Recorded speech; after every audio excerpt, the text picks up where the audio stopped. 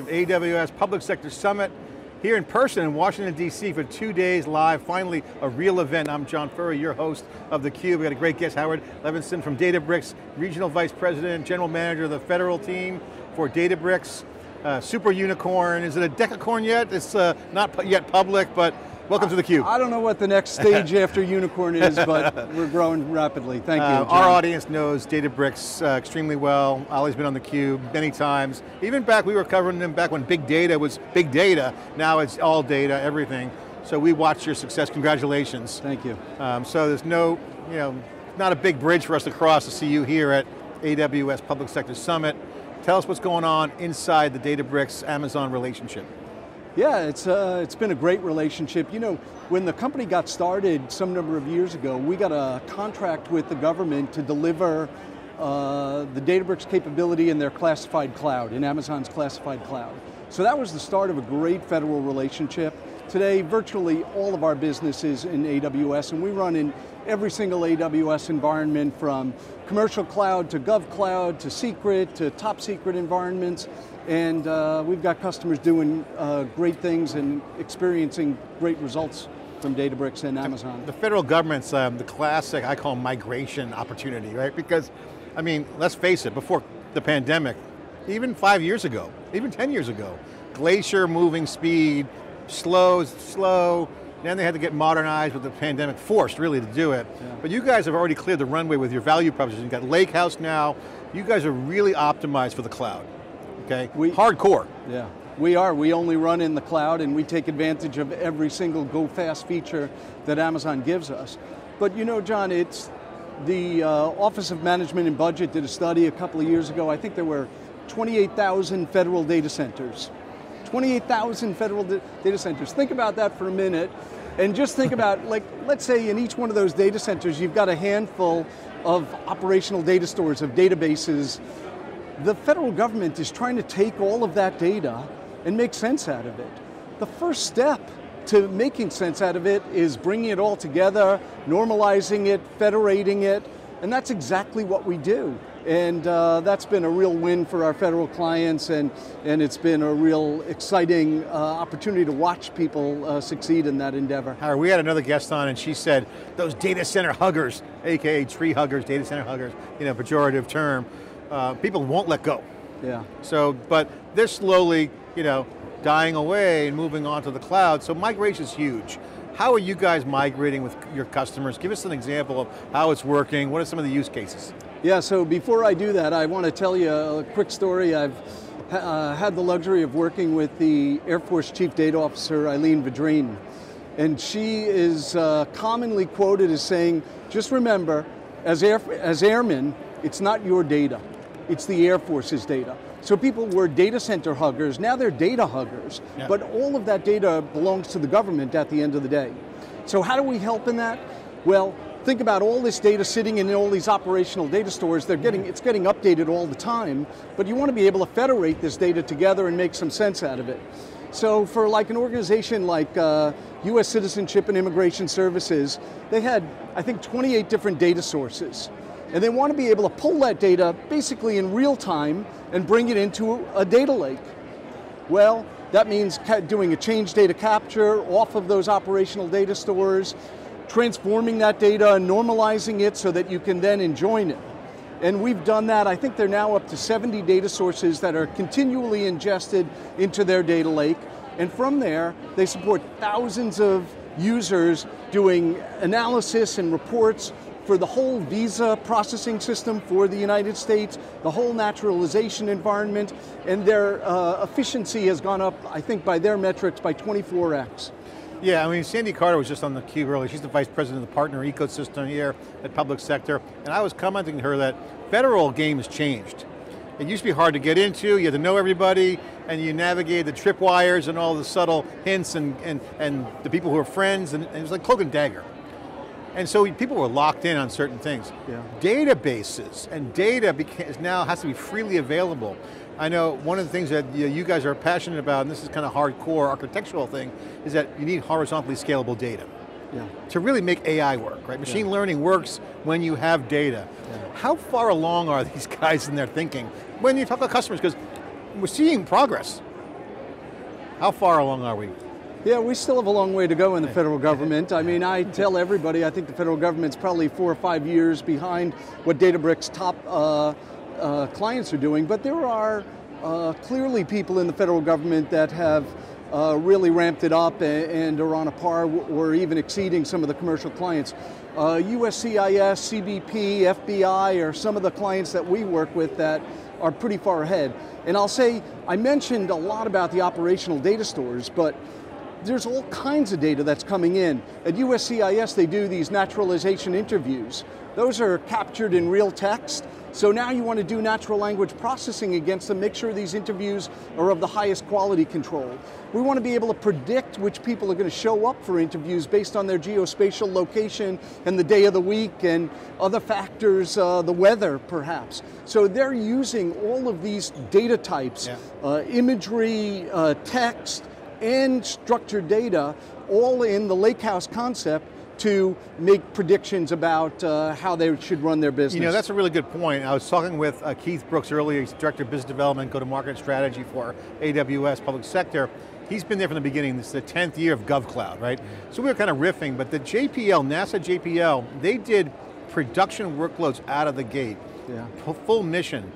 So now fast forward today, cloud native really is available. So like, how do you see the agencies and the government handling, okay, replatforming, I get that, but now to do the refactoring where you guys have the lakehouse, new things can happen with cloud native technologies. What's the crossover point for that point?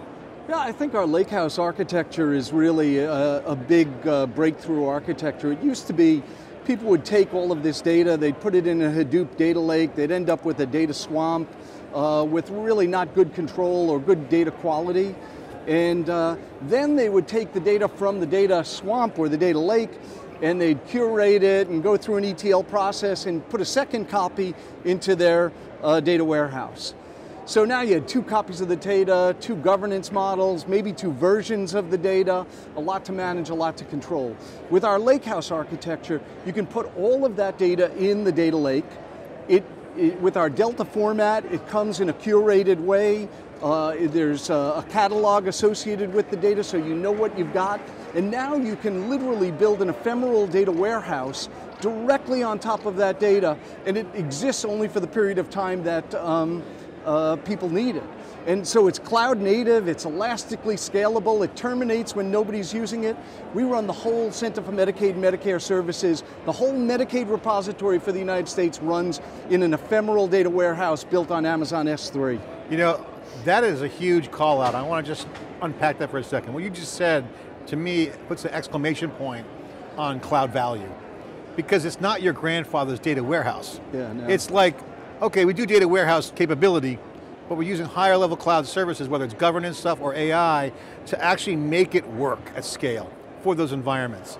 I mean, that to me is refactoring. That's not replatforming, just replatforming. That's replatforming in the cloud and then refactoring capability for new advantages. It's really true, and now, you know, at CMS they have 1 copy of the data, so they do all of their reporting, they've got a lot of congressional reports that they need to do, but now they're leveraging that same data, not making a copy of it for the Center for Program Integrity for fraud.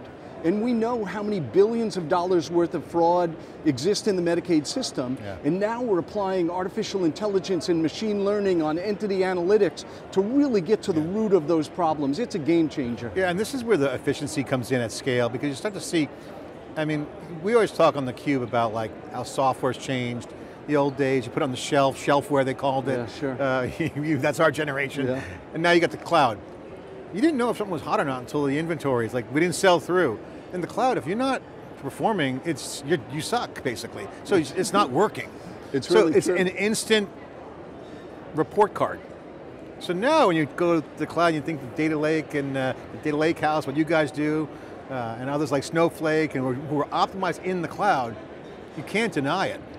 And then when you compare it to like, okay, so I'm saving you millions and millions if you just on one thing, never mind the top line opportunities. So John, you know, years ago, people didn't believe the cloud was going to be what it is. Like pretty much today, the cloud's inevitable, it's everywhere. I'm going to make you another prediction. Go ahead. And you can say you heard it here first.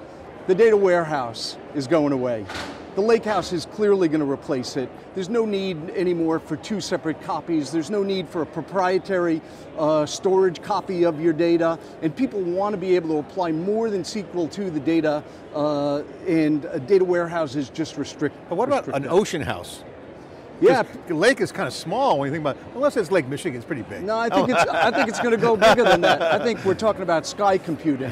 We've been at cloud computing. Okay. We're going to, and we're going to do that because people aren't going to put all of their data in one place. Yeah. They're going to have it spread across different Amazon regions or Amazon availability zones, and you're going to want to share data.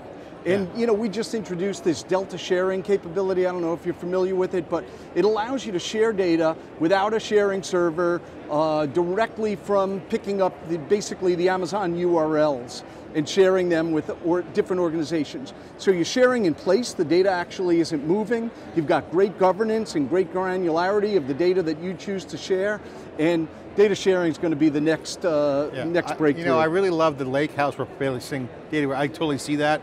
So I totally would align with that and say, I'd bet with you on that one. The the sky computing. See, you're taking it away, man. I know, Skynet, got it. Anything to do with computing in the sky is Skynet, that's Terminator. So, but that's real. I mean, I think that's a concept where it's like, what serverless and functions does for servers, you're doing it for data. Yeah. You got to be able to connect data. Nobody lives in an island. You've got to be able to connect data. And more data, we all know, more data produces better results. So how do you get more data? You connect to more data sources. Well, Howard, great to have you on. Talk about the relationship real quick as we end up here with Amazon. What are you guys doing together? How's the partnership?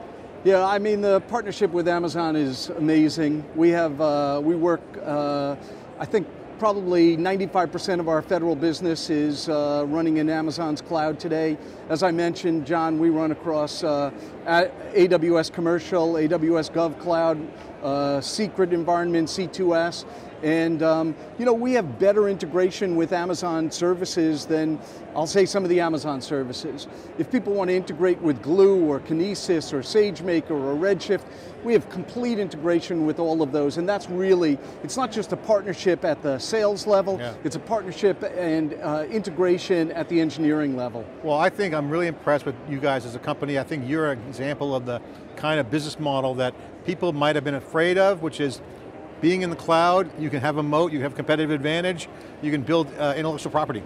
And John, don't forget, it's all based on open source, open data. Like almost everything that we've done, we've made available to people. We get 30 million downloads of the Databricks technology just for people that want to use it for free. So no vendor lock-in. I think that's really important to most of our federal clients and to everybody. Yeah, I've always said competitive advantage, scale and choice, right? That's what Databricks. Great. Howard, thanks for coming on theCUBE, appreciate it. Thanks again, all right. John. CUBE coverage here in Washington for a face-to-face physical event. We're on the ground, of course. We're also streaming it digital for the hybrid event. This is theCUBE's coverage of AWS Public Sector Summit. We'll be right back after this short break.